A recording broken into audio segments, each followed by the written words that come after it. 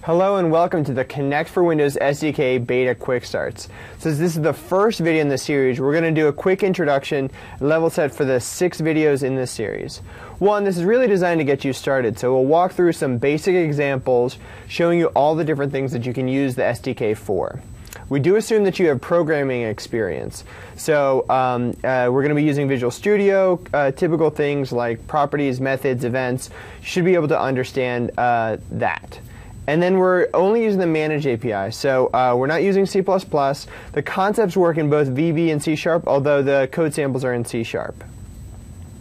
Okay, so with that set, just give you a quick overview of the series as a whole. So this is the installing and using the Kinect sensor video. We'll get into the details of that in just one second. But we're going to talk about the Kinect hardware, and then we're going to talk about how you can actually use it, make sure that your install is working, and use it as a regular array microphone for your PC. Next, we're going to set up your development environment. This is should be a short video, but it just shows you the references libraries we need, the using statements we need, and how we're going to initialize and uninitialize, a very important thing to make sure we get right for all the other samples. And most of the samples we use here are going to be using Windows Presentation Foundation. Next is camera fundamentals. That's where we walk into actually how to use the RGB video camera and the depth camera. We're going to subscribe to events, get the data back, and show you how to use that. We'll also show you how to use the tilt, which is the to be able to tilt your Kinect up and down. Next is the working with depth data. That's where we're going to dive a little deeper into the depth information that's sent back, understand that it's actually distance information for each pixel, and work with that. And then finally, our next is skeletal tracking fundamentals. And there, we're actually going to be using the skeleton engine and how you can do things like track the position of different joints for a skeleton, up to 20 different joints, and understand whether that skeleton is tracked or not tracked, and then how to fine-tune that. And finally, last but not least, is audio fundamentals. So this is where you can use the Kinect microphone to actually build audio-enabled applications, specifically to record audio or to use speech recognition in your applications. Now that we've given you the high level on the whole series, let's get into installing and using the Kinect sensor. So to give you an overview of the Kinect sensor, first thing is we have the RGB camera. So the RGB camera, what that is just a color display of an image that responds 30 frames per second. And it represents a typical video frame, but it is a static, it is an image that's sent back, not a video stream. Next up is the 3D depth sensors. So what this is one is a projector, an infrared projector on the left side, and on the right side is an infrared sensor. So what's happening is the infrared projector is projecting out infrared data, and then what the sensor is doing is timing how long it takes that to get back, and then doing a calculation so you know the distance for each pixel. And with that, you can get depth information to know how far away something is. Next is we have a 4 microphone array built into the Kinect, and that actually mounts as a regular microphone. We're going to show a demo of that, and you can use that for almost any application. And then a motorized tilt. So the tilt allows you to change the degrees plus or minus 27 degrees so that you can get a better viewing angle. Now, if you got this bundle, meaning the standalone sensor, you are okay. It includes a cable, which is this USB cable, and you see a picture of it from the Microsoft Store. But if you do not have this cable, which is a power plug and a normal USB cable, you will need to buy this. For example, if you say maybe bought a used Kinect sensor, or maybe you got it in a bundle and you only have this orange cable has a slight angle on this side, and it is not a USB cable. You'll need this adapter to plug it into your PC. So don't force that into your PC. While we're talking about the Kinect, one thing to remember is you should be downloading the Kinect SDK. I've actually installed it, the version before we've shipped, onto this local machine, and we're going to just show you what it means to have a successful install.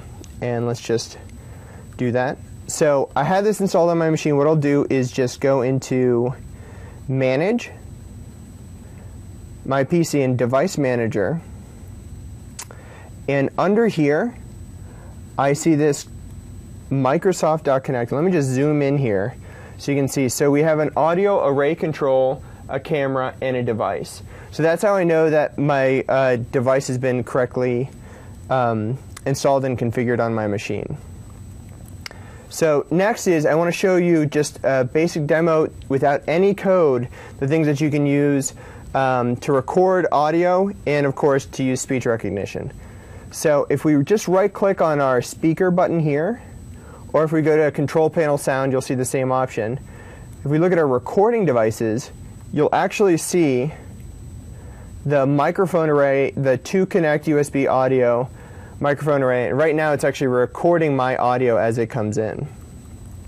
So I will use a, I'm just going to click OK and just show you that the microphone array mounts as a normal microphone so you can use it in applications.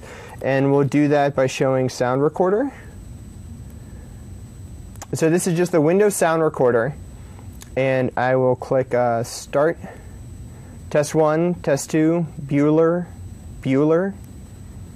I'll save that to my desktop, my awesome sound file.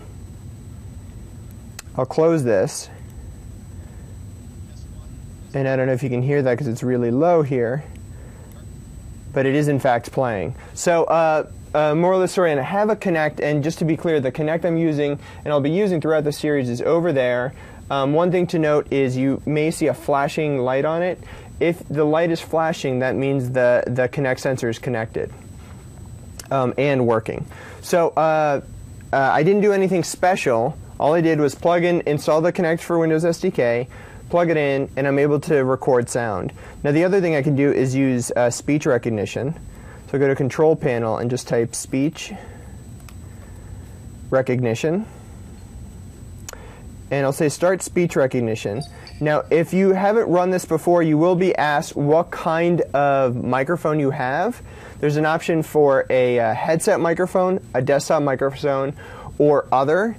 And other says microphone array. That's what you want to choose because this is a microphone array. So I think I had a sound recorder open. Just leave it open.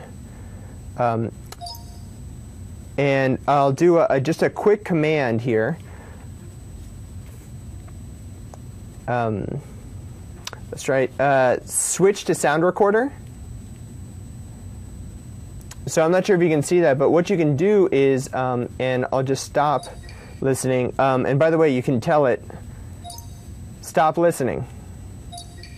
All right.